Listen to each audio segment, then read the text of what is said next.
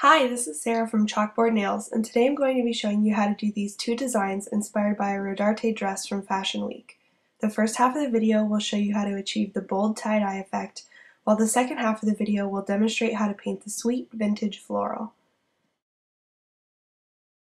Here are the Sally Hansen shades you'll need to paint these looks.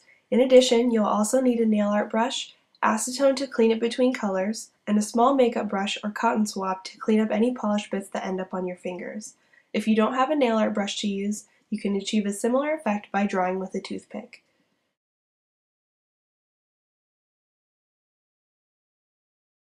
Let's get started on the tie-dye design. Begin by painting your nails solid white with Sally Hansen Xtreme Wear in White On. Using your nail art brush, paint feathery lines spiraling out from the center of your nail with Sally Hansen Insta Dry in Rapid Red. You want your strokes to start small in the center of the nail and get longer as you spiral outwards. Don't worry about making them neat or even. You want them to look as if they have been dyed, so a little messiness will only add to that effect.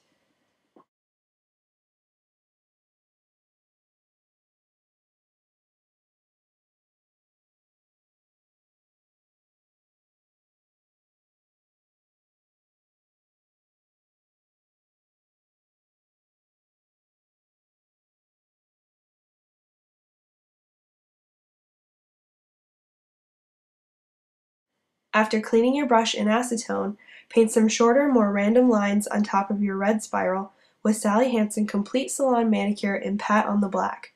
This helps give the spiral some depth and matches the dyed look on the dress. Don't cover the red completely, as you just want these new lines to enhance it.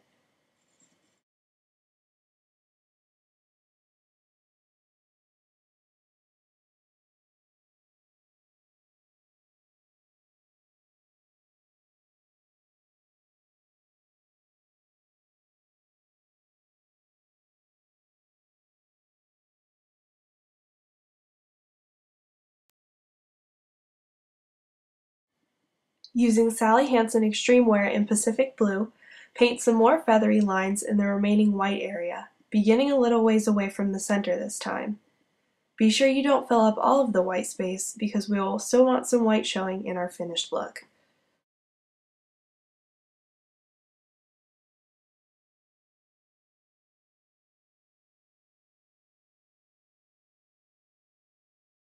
It's okay if you get some polish on your finger while you're painting along the edges. We will clean it up at the end.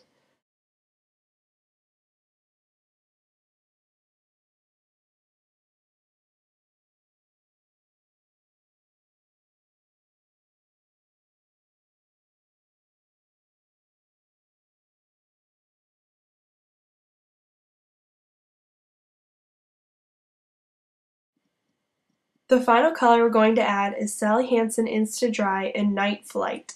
This time, start painting your strokes closer to the center of the spiral along the inside edge of the red. As you move it outward, you can use it to fill in the gaps between the inside edge of the red and the outside edge of the blue.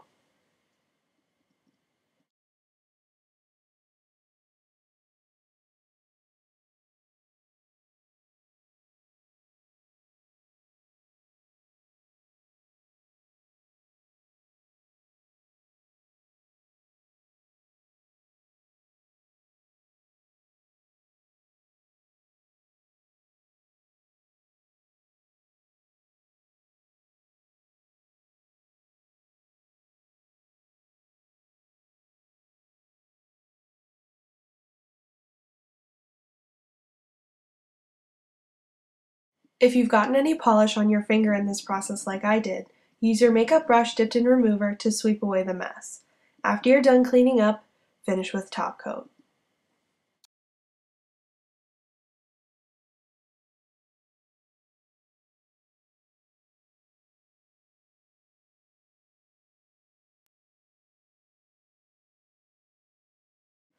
Now let's take a look at the vintage floral pattern. For this design, we'll start with a base of Sally Hansen Nailgrowth Miracle in Polished Pearl. After giving your base a moment or two to dry, paint on some freeform flower shapes using Sally Hansen Insta Dry in Peachy Breeze. Make some of the flowers small and some large, and try to place them so they seem scattered around instead of evenly spaced.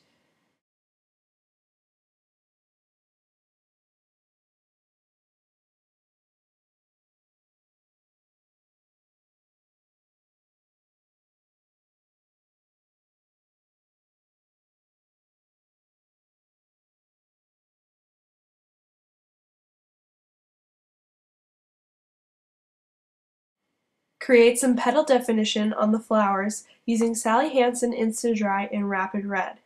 Try to use a light touch so the lines remain thin. If you have trouble with this step, you may want to switch to using a toothpick instead of your brush.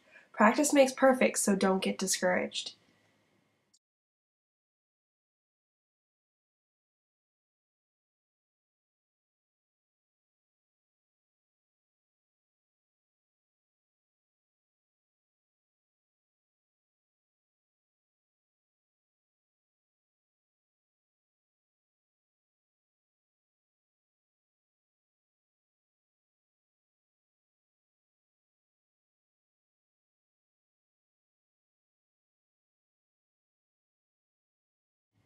The next step is adding the leaves. Grab Sally Hansen Insta Dry in Night Flight and paint some leaf shapes in your negative space.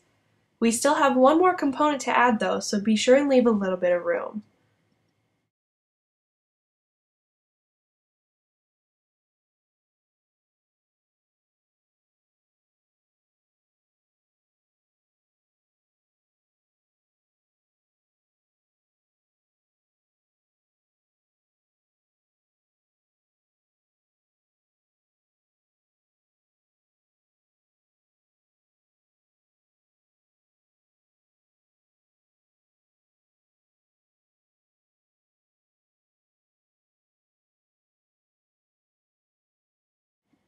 The final step is to add in some smaller blue flowers with Sally Hansen Xtreme Wear in Pacific Blue.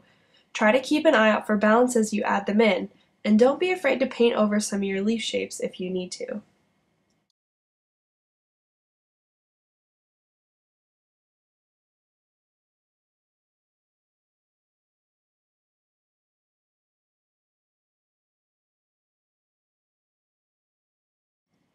Remember, if you need to clean up, you can use your makeup brush dipped in acetone. When you're all done, finish with top coat.